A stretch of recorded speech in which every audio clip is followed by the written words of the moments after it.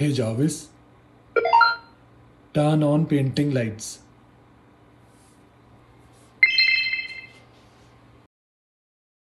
The painting lights in the bedroom are now on.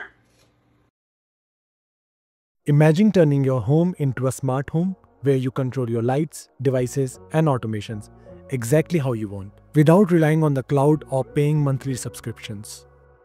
That's what Home Assistant does. It's an open source home automation platform that runs entirely on your own hardware, private, powerful, and endlessly customizable.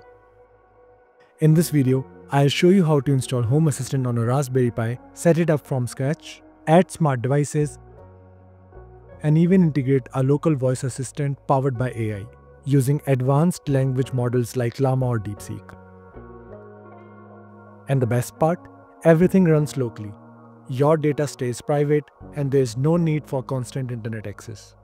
If you already use Home Assistant and are just here for the AI voice assistant part, feel free to skip ahead to that chapter using the timestamps below.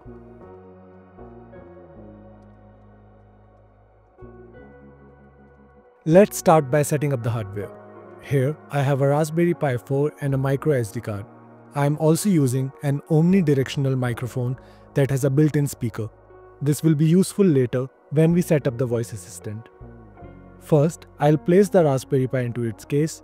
It's always a good idea to keep your Pi protected, especially if it is going to run 24/7. Next, I'll plug in the mic and speaker combo into the USB port and keep the Ethernet and power cable ready.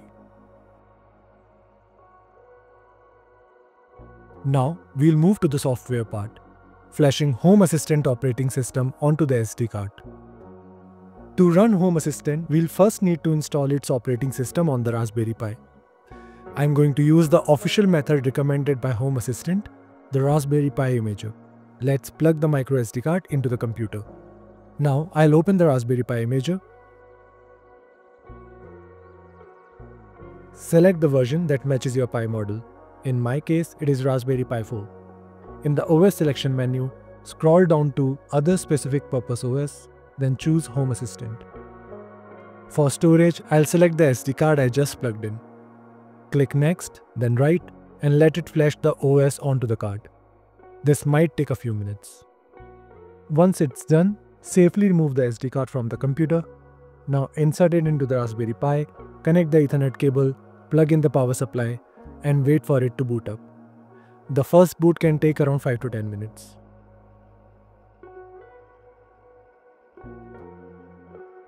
Once it's ready, open a browser on any device connected on the same network and go to homeassistant.local, and the port number is 8123. You might see a message asking you to wait while Home Assistant sets things up. Just give it some time and we'll be ready to log in. Once the setup is complete, you'll see the Home Assistant onboarding screen. Let's create a user account. I'll choose a name, user, and password. This will be used to log in and manage everything. Next, we set the location and a few other things. This helps Home Assistant give you the relevant data like sunrise, sunset, and weather. Then we move on to the analytics screen. You can choose whether or not to share anonymous data. I'll leave that as is. Now we are in. This is the Home Assistant dashboard, also known as the Lovelace UI. At the top, you'll see the quick status cards. As devices get added, they'll show up here automatically. You can tap on them to control or view them. On the left, we have the sidebar with access to settings, devices, automations, and more. It's a clean and powerful interface that we'll explore more as we add devices.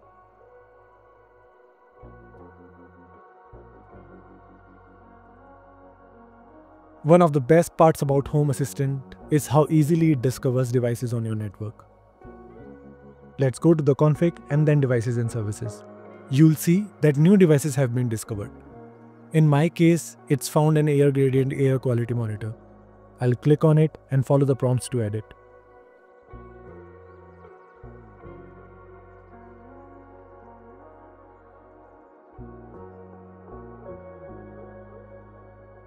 Once added, I can view all its data like PM2.5, CO2 levels, temperature, etc. But not all devices are auto-discovered. Let's say you want to add something like a Govee smart light or a T-Peeling smart plug. To do that, click on Add Integration. From the list, search for the device or brand like Govi.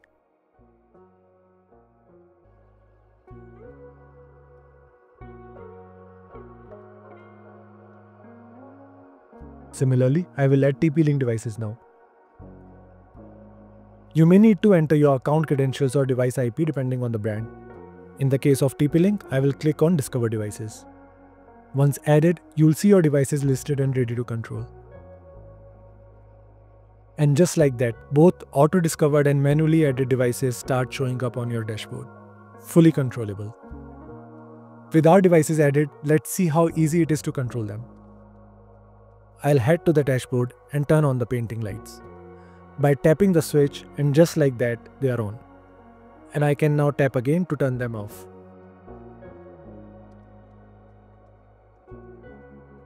Now let's create a simple automation. Something like turning on the outdoor lights automatically at sunset. I'll go to the settings, automation and scenes, automations, and click on create automation. From the template options, I'll choose start with an empty automation. For the trigger, I'll select sun and choose the event sunset.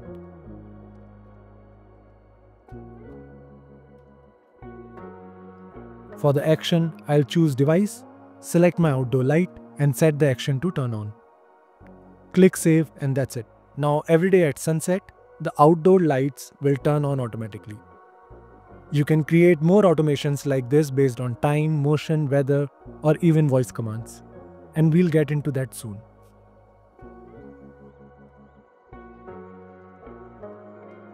Cool, now let's take things up a notch and add a local voice assistant powered by AI, using large language models like LLaMA or DeepSeek running right on your own system.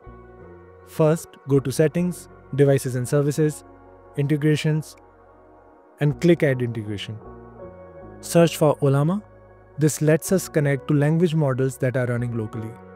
I already have LLaMA running on my server using LLaMA. If you want to learn how to do that, check out my video on setting up LLaMA with LLaMA or DeepSeek. Once the LLaMA integration is added, select the model you want Home Assistant to use. In my case, it's LLaMA.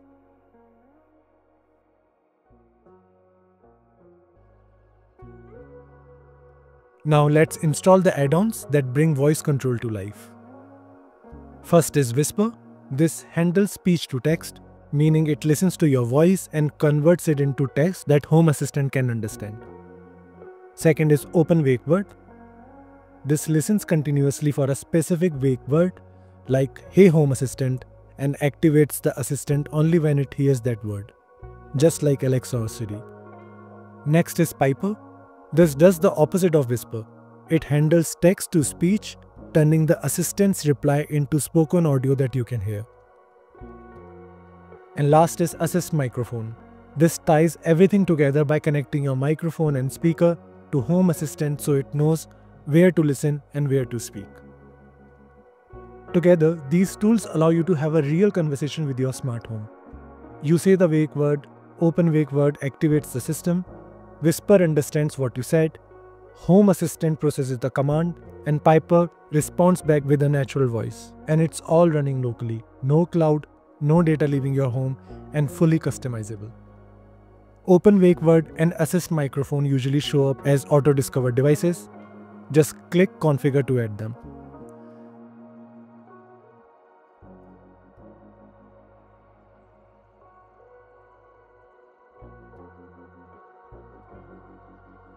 Whisper and Piper sometimes don't show up due to a known issue in recent versions. To fix that, go to each add-on settings, scroll to the bottom, and enable the port and enter a custom port number.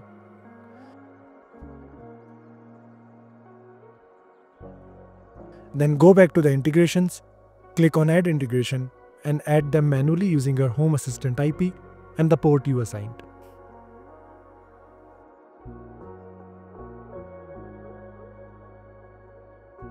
Lastly, go to the Assist Microphone config and select your microphone and speaker devices, and that's it.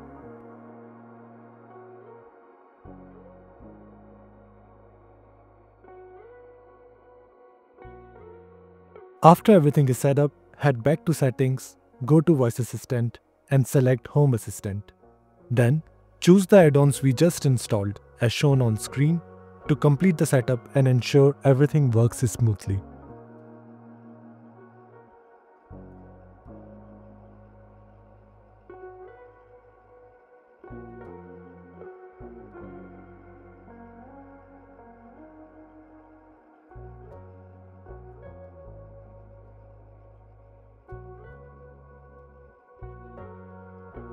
Now I'll show you a live demo of the AI voice assistant in action. I'll start by saying the wake word.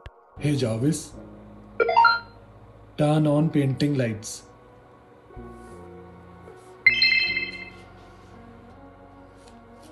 The painting lights in the bedroom are now on. Now let's test memory. I'll say, Hey Jarvis, turn it off.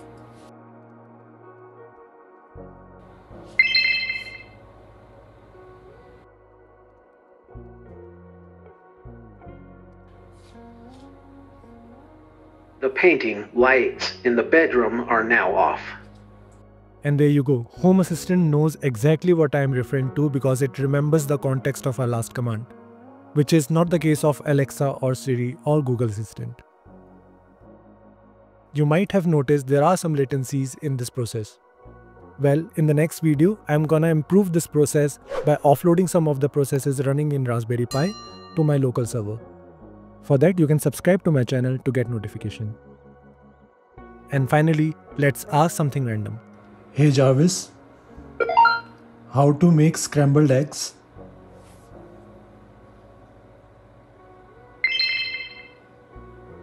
I am just a voice assistant. I don't have the ability to cook or prepare food.